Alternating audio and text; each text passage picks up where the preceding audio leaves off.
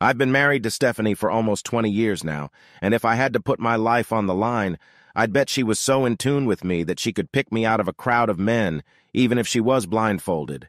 We had something of a psychic ability when it came to each other. Each of us always knew what the other was thinking, and we always seemed to be able to sense when the other was around. I am a traveling salesman and am usually on the road 2 weeks out of every 3.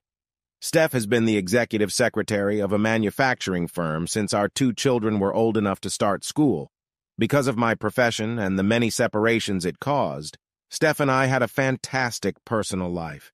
She was always so happy to see me come home, and I was always so happy to be around her that we never reached the point in our marriage where sex became ho-ho-ho.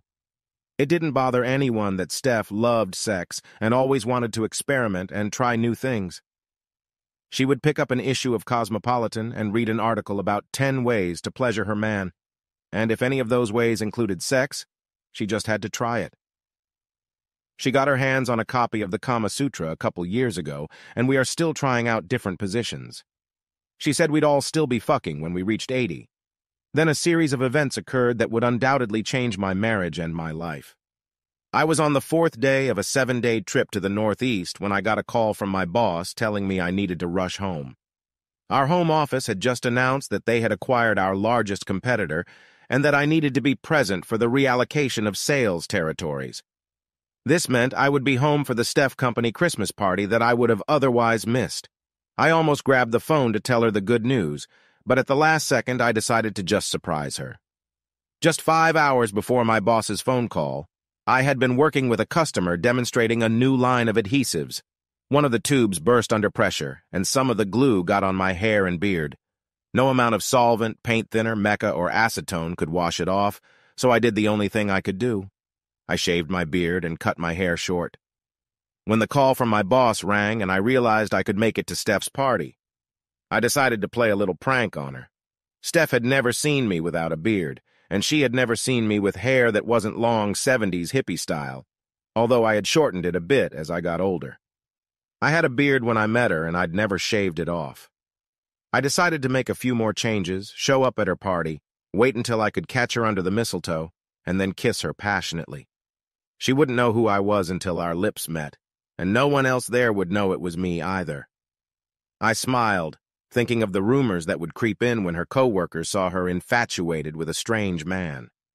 I went to the men's store and bought a new suit and tie so I could be dressed in clothes Steph had never seen before. I stopped by the drugstore and bought a pair of weak reading glasses, and then packed up my things and headed to the airport.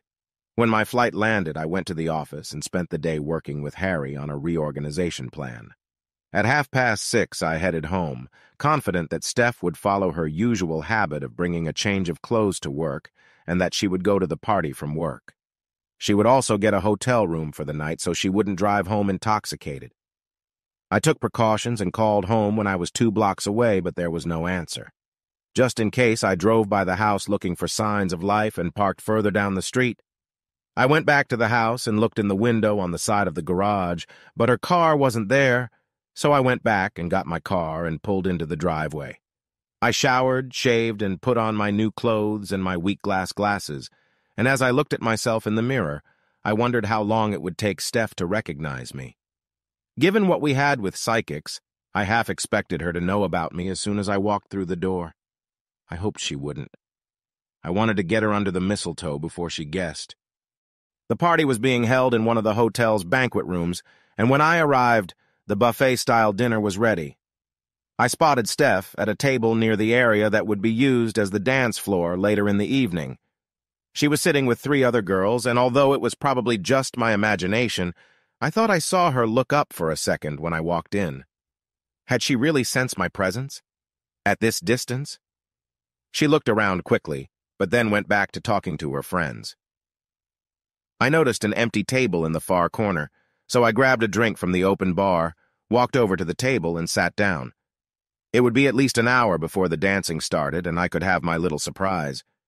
I was watching Steph and sipping a vodka tonic when the first challenge of the evening happened. 2 guys were heading towards my table.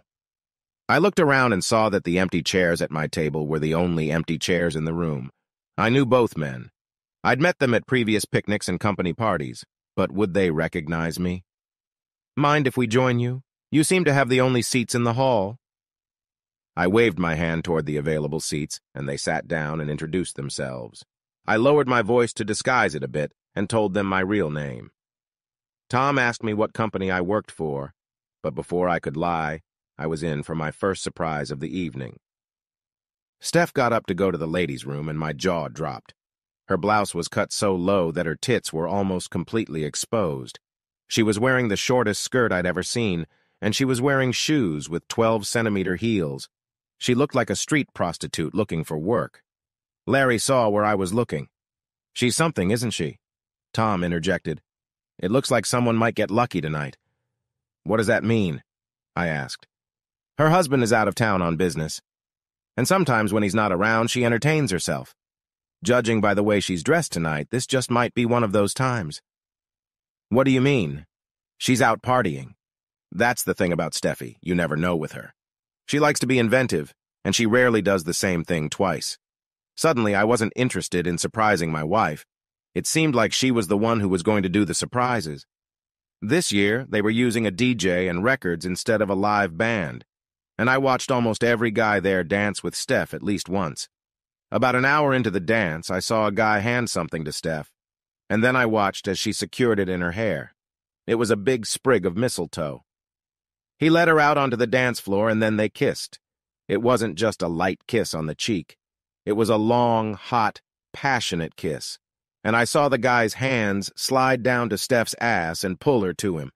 Then the guys started to get involved, and the kisses stayed hot and passionate, and there wasn't a part of Steph's body that wasn't being groped, and Steph did nothing, not a single thing, to fight them off. Tom and Larry both got up to dance with her.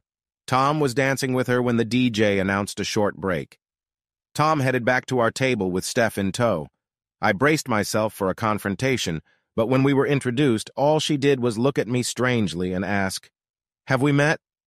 In my changed voice, I said we hadn't. "Weird. I have a strong feeling that I know you." I just shrugged, got up and went to pour myself another drink. When I got back to the table, Steph and Tom were kissing, and Larry had his hand up her skirt. Tom and Steph broke the kiss when I sat down, and Steph turned to me and asked, "Are you sure we've never met?" "Positive." Just then, the DJ played the music again, and Steph looked at me and asked, "Are you going to ask me to dance?" "Sorry, I don't dance. Sore knees." "That's a shame," she said, and leaned over to me. "I wouldn't want you to be the only one here who hasn't kissed me under the mistletoe." She kissed me, and her tongue penetrated my mouth. I waited a second, then returned the favor. Now she'll understand, I thought. But when she pulled away, all she did was look at me strangely, and then Larry pulled her back onto the dance floor. For the next hour, I watched Steph do almost everything on the dance floor except actual intercourse. She glanced at me every now and then, and I expected a light bulb to go off over her head at any minute. As the party began to wind down, Steph left the dance floor and came over to my table. "We're going to move the party upstairs to room 921. You're invited. Knock 3 times." And she left. I was torn between going up to the room or going home and waiting for her, but curiosity eventually won out, and after a few cups of coffee in the hotel's 24-hour coffee shop, I headed to room 921. I knocked 3 times and the door was opened by Larry. "Come on in and check out the room." The door closed behind me, and all my attention was on what was happening on the bed. Steph was riding on top of a guy. There were 5 other men standing around, waiting for either their turn or seconds. Tom walked over to me. "I told you she was something special, didn't I? If I had been her husband, there was no way in the world I would have walked away and left her alone. I just stood there and watched. Things started to slow down as the guys got dressed and started to leave. Steph looked at me and noticed that I was still standing fully clothed. She frowned and then made an inviting gesture with her hand. "Come here. Come here, mystery man. I know you from somewhere, and I think I'd like to get to know you a little better." She rolled over onto her back, spread her legs and arms, and said, "Come on, honey." I just stood there looking down at her for a few seconds, and then I shook my head negatively and said in my usual voice, "No thanks, Fluff," my nickname for her. "I don't think so." I saw her recognize me, and then there was a shocked expression on her face as I turned and left the room to go home and wait.